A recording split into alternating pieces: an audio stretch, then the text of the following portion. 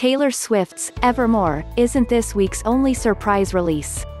Early Friday morning, Chris Cornell's estate released a new posthumous album from the late Soundgarden and Audioslave rocker, who died in 2017 at 52.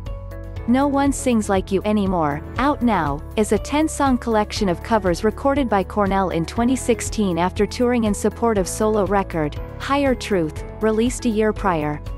The new set reflects his eclectic music taste, with covers of hidden gems and lesser-known cuts by John Lennon, Watching the Wheels, Janis Joplin, Get It While You Can, Electric Light Orchestra, Showdown, Gosland Observatory, Sad Sad City, and others. This record showcases Chris' vocal abilities and the breadth of what he was able to do. There's a reason why he is one of the greatest voices of his time, says his widow Vicky Cornell.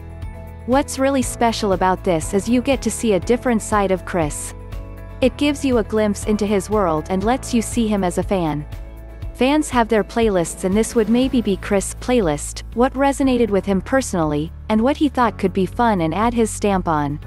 Cornell talks to USA Today about her late husband, with whom she shares 2 children, Tony, 16, and Christopher, 15. His eldest daughter, Lily, 20, is from a previous marriage to Susan Silver. Vicky Cornell: Chris was a huge Beatles fan but also a huge Lennon fan, and this song was one of his favorites. He connected to it personally. It was about Lennon changing his whole life around, and for Chris, it was a lot about putting aside that self-destructive behavior and deciding, that's not who I wanna be, and deciding to be clean and have a family, and that his family was the most important thing. When our kids were babies and he was with Audioslave, he would literally get off stage and we'd go back to the hotel, bathe them and put them to bed. He was just this family man.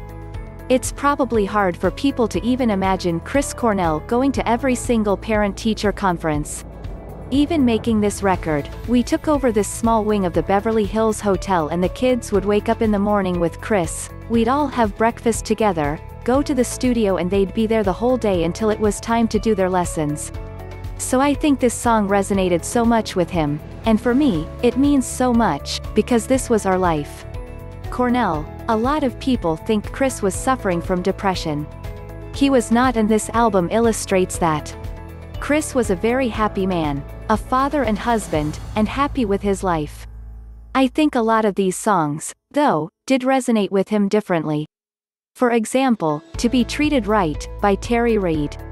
Chris identified with the lyrics. He had seen betrayal by friends, and in personal and family relationships where he trusted people who hurt him or let him down. It's always the worst when it comes from those that are closest to you, it cuts deeper.